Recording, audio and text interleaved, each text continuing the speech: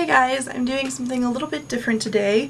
Today I'm going to be reading a monologue from the show Girls. This is Adam Driver's character telling the story, giving some advice, and I really liked it, so I decided why not give this a go. I know it's different from my normal videos, but why not?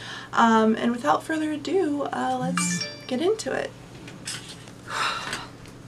When I was 22, this Colombian girl dumped me. She was both Colombian and went to the University of Columbia. And she was beautiful, and she was smart, and she was related to Gabriel Garcia Marquez. And just as fast as we fell in love, she disappeared.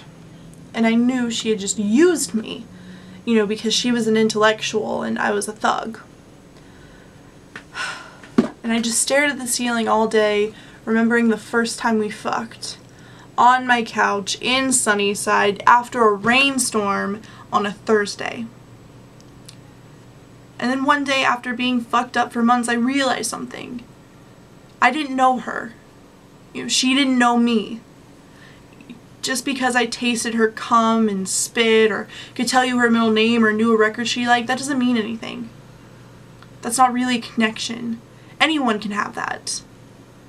Really knowing someone is something else. When it happens, you won't be able to miss it.